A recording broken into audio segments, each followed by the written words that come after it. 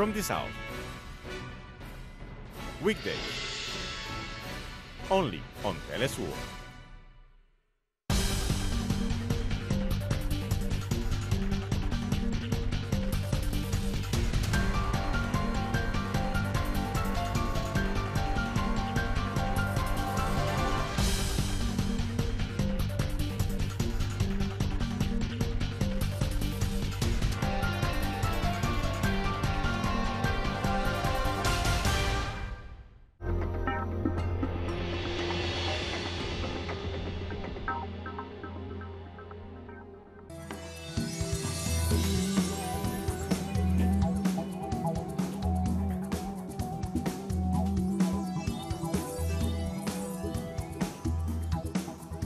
Hello, welcome to From the South. I'm Laura Prada from the Telesur studios in Caracas, Venezuela. We begin with the news.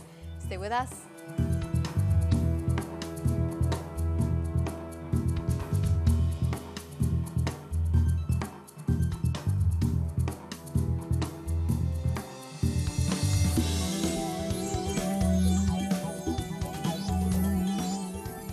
Russian President Vladimir Putin has met with the Chinese Foreign Minister Wang Yi in Sochi. They discussed regional and international issues ahead of the Chinese President Xi Jinping's state visit to Russia scheduled for June. This year, the two states will celebrate 70 years of bilateral relations. Russia also welcomed the U.S. Secretary of State Mike Pompeo to Sochi for his first official visit to the country. The top U.S. diplomat arrived in the southern city, having canceled his planned trip to Moscow. Russia's Foreign Minister Sergei Lavrov said his meeting with Pompeo was productive. I want to say once again, the discussion was frank, intensive and substantial. I hope that the visit of Mike Pompeo will not only contribute to the improvement of the atmosphere of Russia-US relations, but will also allow us to take small but real steps in resolving practical issues which need to be resolved. The issues of bilateral agenda and also of the regional and world agenda.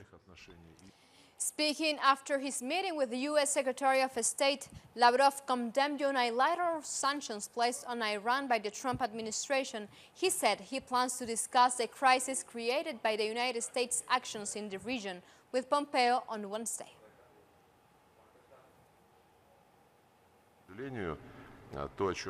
What was announced in Tehran about the situation concerning the sale of oil from the Islamic Republic of Iran reflects the incapacity of our European partners who have taken it upon themselves to develop a mechanism which makes it possible to circumvent non-legitimate American sanctions on Iranian oil exports. Tomorrow, here, we will try to clarify with the U.S. Secretary of State how the Americans plan to get out of this crisis, which was created by their unilateral decisions. I am counting on a frank conversation with my colleague tomorrow. Also on the agenda was Venezuela, with Russia saying that U.S. threats against the Bolivarian Republic had nothing in common with democracy. Lavrov confirmed Russia's commitment to the sovereign will of the people, once again are calling for dialogue between President Maduro and the opposition. As far as the international agenda is concerned, we discussed many issues openly, including the situation in Venezuela. Russia believes that it's the people of the country who should define their future.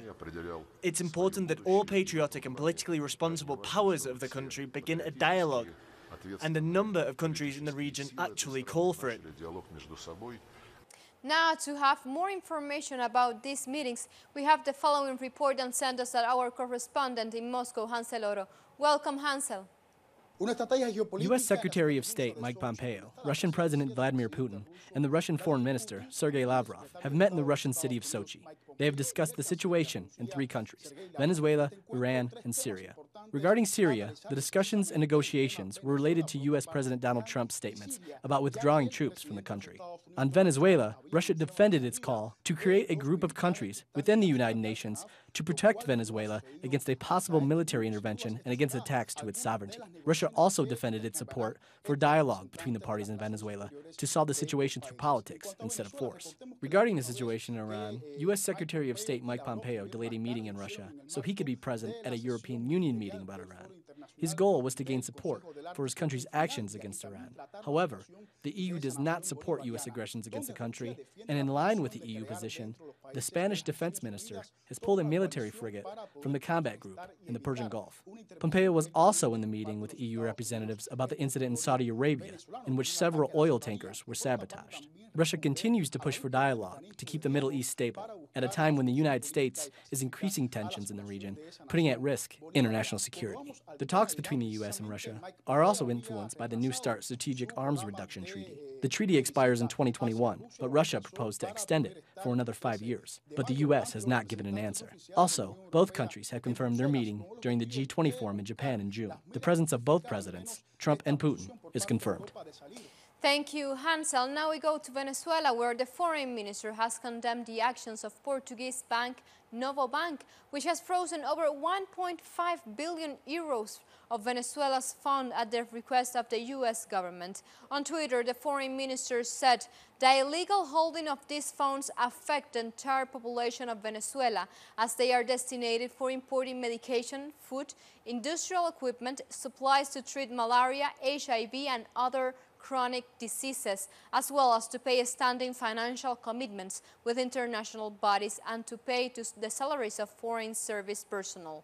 Arreaza added that while his Portuguese counterpart announced that banks do not answer to the Portuguese government, it's clear that they do answer to the request of United States government.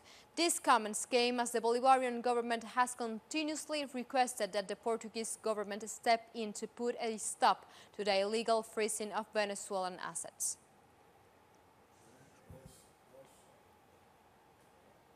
In Argentina, a secondary building of the lower house of Congress has been evacuated due to a new bomb threat. This comes 24 hours after a similar threat forced the evacuation of Congress on Monday. Reportedly, no explosive devices have been found.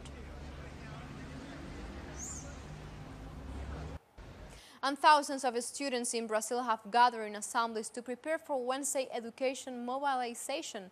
Close to 5,000 students from the Federal University of Goiás State attended an event in which they gave a symbolic hug to the university building. An even bigger demonstration is planned for this Wednesday, when students will protest against costs to the public education. And Mexican authorities have rescued 142 migrants who were abandoned in a truck in the state of Veracruz.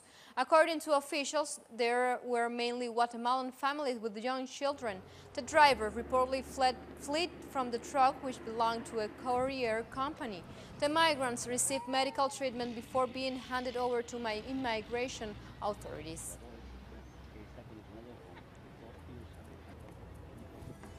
Time for a first break here from the South. Make sure you follow us on Twitter at Telesur English and on my account, of course, at Laura P. Telesur. Stay with us.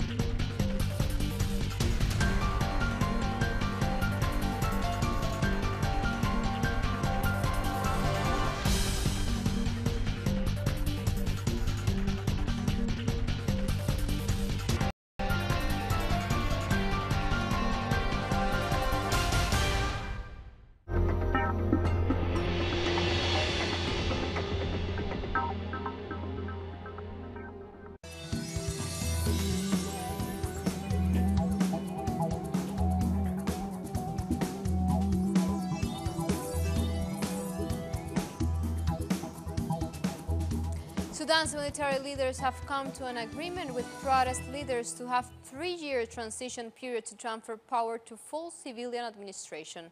Council member General Yasser Al-Attah said a final agreement on power sharing will be signed within 24 hours with the opposition alliance. It will include the forming of a new sovereign council which will rule the country until elections. He said during the transitional period, the parliament will be composed of 300 members, of which 67% will be from the opposition alliance, with the rest from other political groups. We have agreed on a transitional period that will be 3 years, where the first 6 months will be dedicated to the priority of signing off peace agreements and stopping the war in our beloved homeland.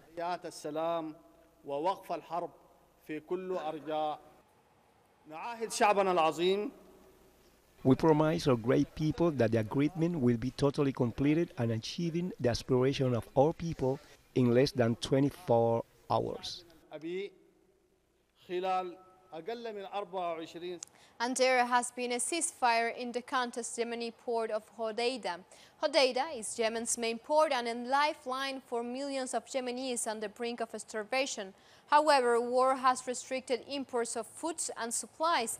At a news conference, Lieutenant General Michael Lollesgaard said that Yemen's internationally recognized government and Houthi rebels can verify that the withdrawal of opposing troops has taken place. If implemented, this agreement opens the door for broader peace actions. But since we will not have no gap between phase 1 and phase 2, we cannot start phase 1 until we have finalized phase 2. لكن عملا بمبدأ أنه لا توجد فجوة أو فترة فاصلة بين المرحلة الأولى والمرحلة الثانية، لذلك فإنه يتعذر علينا تنفيذ المرحلة الأولى ما لم يتم الانتهاء من ما يخص المرحلة الثانية. But once it starts, it is envisaged that it will take a month and then the full redeployment will be implemented. Thousands of residents have fled their village in northeast Nigeria, Borno State, fearing renewed attacks by Boko Haram after a recent raid. Last week, a raid, the rebel group killed 6 people and burned dozens of houses. Residents of Molai village have taken shelter in displaced camps in the city, with others lodging or renting around the city. The village has been attacked 4 times in the last 2 years. We are going to find anything, even a tent, to live our life there because we have nothing, no food to eat and no shelter, even our mobile phones. They destroyed everything. Burkina Faso President Roch Christian Kabore has condemned a state of attacks on Catholics that killed 10 people in 2 days. Gunmen killed 4 Catholics in a religious procession in north of the country, a day after a priest and 5 parishioners were murdered at Mass. The attackers set fire to the church, several shops and a small cafe before looting a health center. Burkina Faso has suffered from deadly attacks attributed to a number of jihadist groups that target Christians, clerics and Muslims.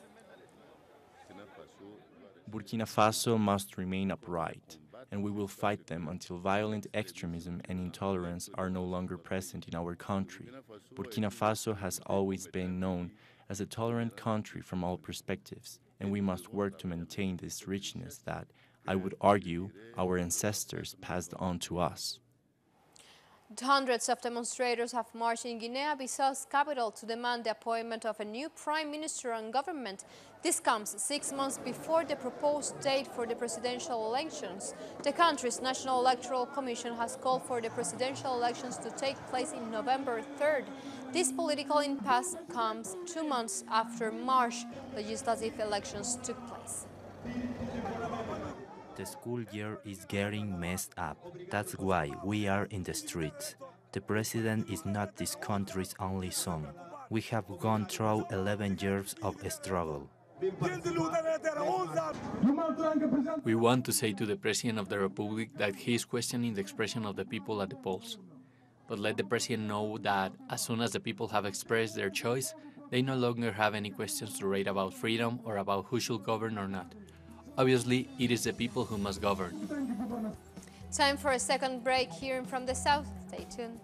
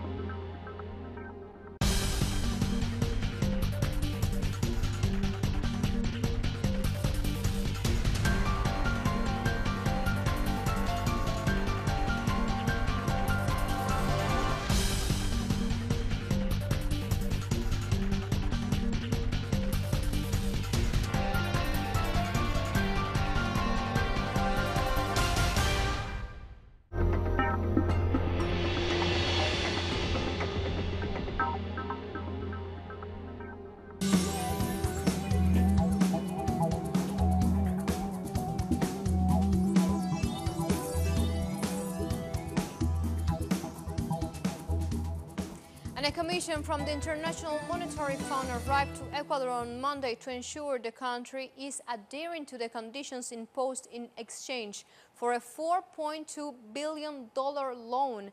This visit is part of quarterly evaluations planned by the IMF in order to approve the loan, which was requested by Lenin Moreno's government. In March, Ecuador received the first payment, which is conditioned on measures like reducing government spending and a tax reform, among other neoliberal austerity measures.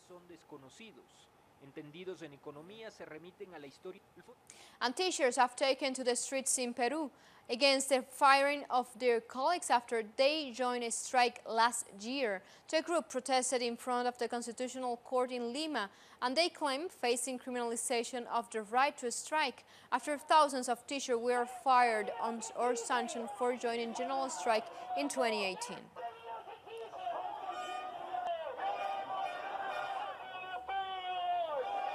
And we stay in Peru. Protesters from 14 regions of the country held a national strike on Monday against the government's neoliberal policies.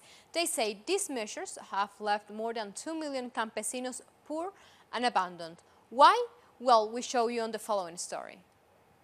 They left their cultivation fields to march through the streets of the capital Lima to demand that the government led by President Martin Vizcarra address their concerns. There are thousands of small agriculture producers that are condemned to poverty as a result of climate change, the lack of technical assistance, irrigation infrastructure, and economic resources. There is poverty due to the neoliberal policies that have been implemented for more than 20 years. The agribusiness is completely abandoned. There are many times we do not even earn the cost of production. We are in debt with the bank and the government does nothing. We want them to hear our plight and assist us farmers in our work, sacrifice and continued fight. Farmers who complied with the government's measures point out that despite supplying 80% of food to Peruvians, they face unfair competition with imported goods. These products come from countries that subsidize agriculture and enter tax-free due to more than 20 free trade agreements subscribed by Peru. Peru is becoming an import-dependent country, and we small and medium-scale farmers will not allow it. And that's why we have come to the streets to fight for our rights. Roughly 2 million farmers say they work in precarious conditions. Meanwhile, the government owns irrigation infrastructures which are being used by large transnational agro-businesses. They do not even pay for the hydroelectric power plant. The land was aware to them and they were given cheap corn, etc. And taxes were also dismissed. They do not pay the IGV. The state loses over $5 million a year. That is totally unfair, and that is also corruption. The small-scale farmers say if a solution is not presented to them, they will proceed to undertake an indefinite national strike. And CARICOM's Secretary General has called for a unified and urgent response from member states on the situation in Venezuela. Ambassador Irving Larroque was addressing the 22nd meeting of the Council for Foreign and Community Relations taking place in Granada. He said the political situation in Venezuela is worrying and requires an urgent and concerted response from all actors. Larroque said CARICOM must be guided by the principle of non-intervention. He called on member states to bolster relations with like-minded nations and continue to advocate for multilateralism. Meanwhile, in the opening of the two-day meeting on Monday, Larroque also called on the U.S. to lift the unguaranteed economic sanctions against Cuba. Next month, the 50-member group will host the 6th meeting of Ministers of Foreign Affairs of CARICOM and Cuba.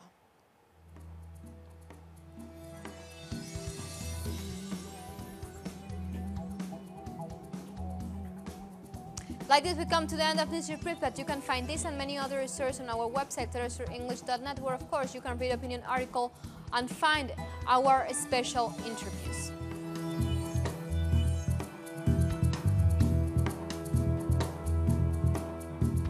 And before we go, we'll leave you with the following video, because this 2019 marks the 500 years since the passing of one of the world's truly great geniuses, Leonardo da Vinci. The anniversary is being marked in many ways, and Telesur joins this celebration. Until next emission, thank you for watching.